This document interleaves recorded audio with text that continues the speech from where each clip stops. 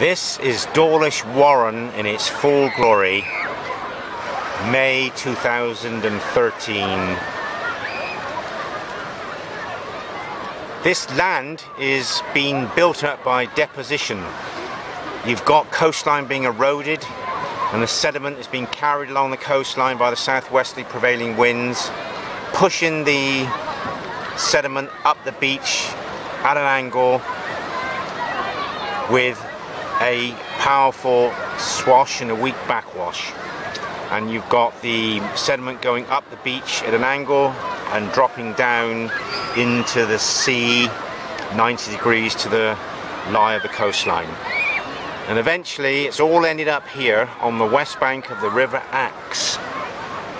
The River Exe, E-X-E. In the foreground we've got some variety. We've got rock armour. We're right at the end of the natural land here, and in front of us is all reclaimed, and you've got about 9 big, fat, expensive groynes stabilising the beach, holding it in position because the landform is matured and people want to use it, and it's been turned into sand dunes and a beach. You can see all the groynes and the sand dunes, and as we've seen in the videos, due to having walked most of the length of the spit called the Warren, the sand dunes are held in place by fences and marram grass, and there's prescribed footpaths to minimise erosion and disturbance by the thousands of people that would visit this tourist honeypot throughout the summer season. So this is a lovely part of the country. It's on the west bank of the estuary of the River Exe, where the sand spit has moved to block part of the river mouth. The groynes here holding the beach in position, the rock armour in the foreground, and the expensive sea wall.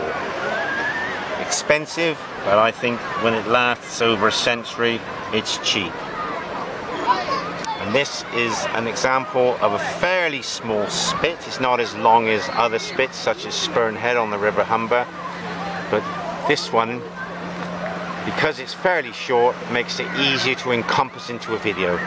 And there's the mouth of the River Exe.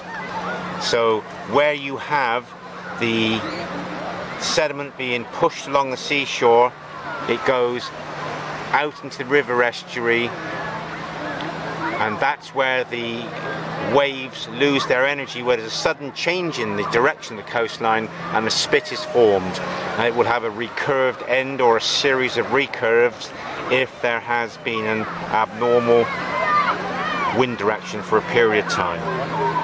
This is Geography in Focus from Mr. Turner, who has a passion for teaching GCSE Geography, because we live in a beautiful world, and if you understand what you see, you appreciate that world even more.